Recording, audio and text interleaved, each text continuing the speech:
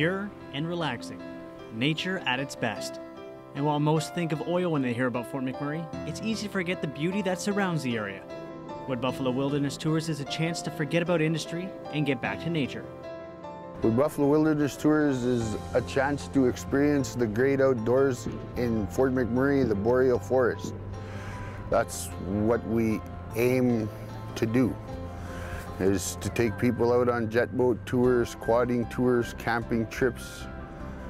We try to provide a good outdoor service for the people who come up here to work and stuff, give them the opportunity to see other things other than the plant sites.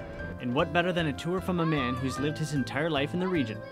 I was born and raised here in Fort McMurray and then raised on the Athabasca River, spent majority of my life running up and down, so you could say I had a wet childhood.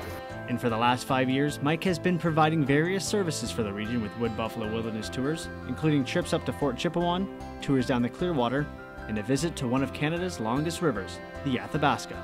The uniqueness of the Athabasca River is it's a sand-based river, so it's a wide, very wide river, but it's not very deep. It's just beautiful. It's one of the most beautiful places I've found in the area, and just love traveling it.